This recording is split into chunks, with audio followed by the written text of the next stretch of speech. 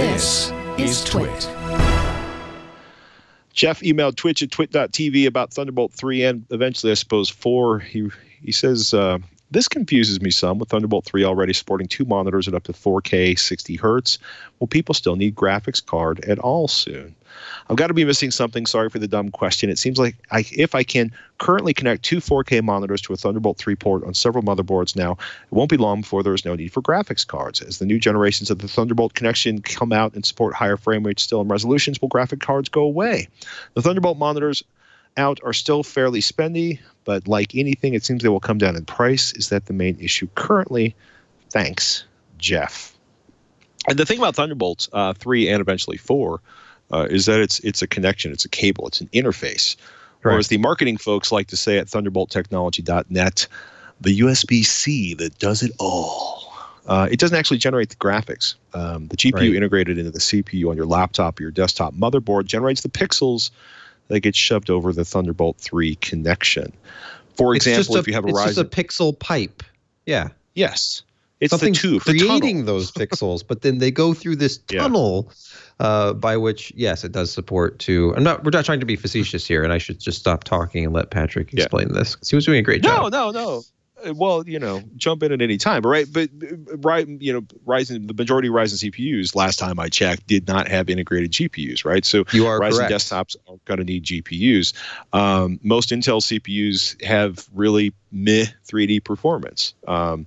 Which, if you don't care about 3D performance, you can use the onboard graphics built into your CPU and whisk those pixels over the Thunderbolt 3 or eventually 4 connection to your monitor, which can be chained with external drives, enclosures, and power, and a whole bunch of other stuff. Thunderbolt 3 is essentially, as much as I want to giggle about the USB-C that does it all, but the idea is that eventually you can have one port on your laptop, full-on Johnny Ives Apple style, and have it connect to all of the things you need.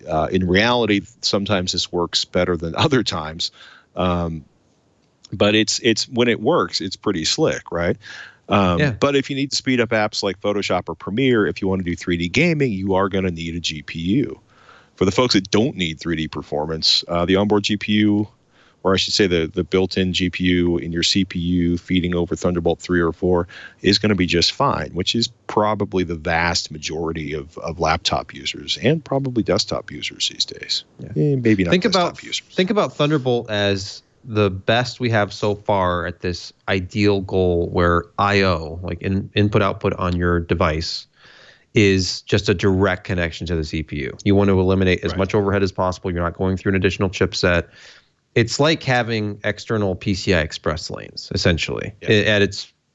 I think that's where they would love it to be, is that, this is the same as either 4 or 8 lanes of PCI Express, whatever generation. Mm-hmm. So you're not getting anything more by having a Thunderbolt connection than a better and more direct connection to the hardware you already have. So if your CPU, if you check it out and your CPU's graphics only support 4K 30, Thunderbolt's not going to help you get to dual 4K 60 monitors. That is the result of a much more advanced graphics solution in that CPU that is then, you can tap into it through Thunderbolt. But unlike things we've seen, like there are definitely USB external monitors. There are things that generate their own display and just need a data connection. But again, that's more of like a software solution. That's not actually something that would really be viable for gaming or any kind of hardcore application usage. It's a great way to get a secondary display for other things.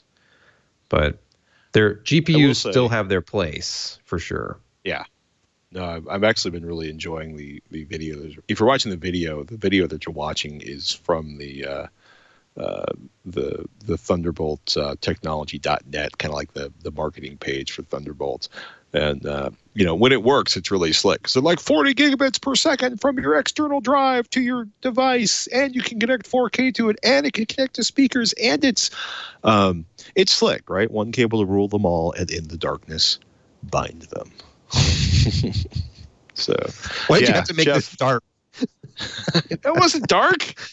Well, maybe it was a little dark. The One Ring has some. It can do good, or it can totally consume you and devour your soul. Well, I'm pretty sure Thunderbolt 3 will not devour your soul, at least in any iteration I've seen.